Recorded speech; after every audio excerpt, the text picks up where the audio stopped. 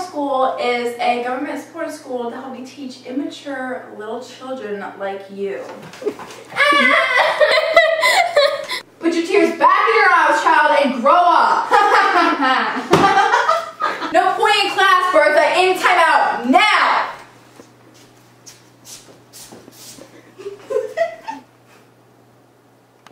Okay, class. What is 2 plus 2? Yes, Gertrude? 6! Are you kidding me?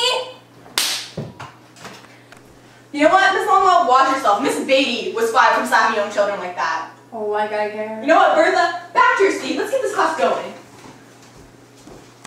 I'm here to tell you that the key to reform is education.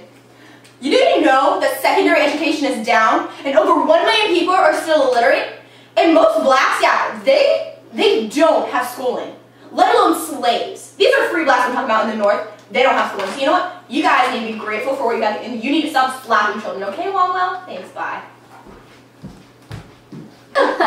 Longwell. Thank you for that lovely speech. Now can you please leave? Oh, you know what? I've been practicing. I'm part of this Lithium Lecture Association, alright? And I've been giving speeches around, so that really compliments me. Thank you. And actually, you know, I'm also pushing for the suffrage of men because you know what happens when we get men to vote? Free education.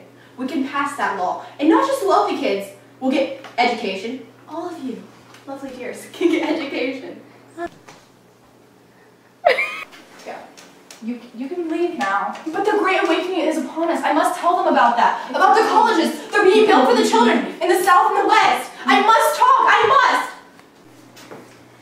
Oh my gosh, you have my books? Yeah, what of it? Who are you?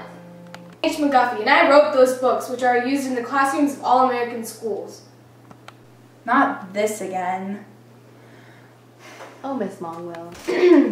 I am for higher education of the American students. I support morality, patriotism, and idealism, which I wrote about in my book.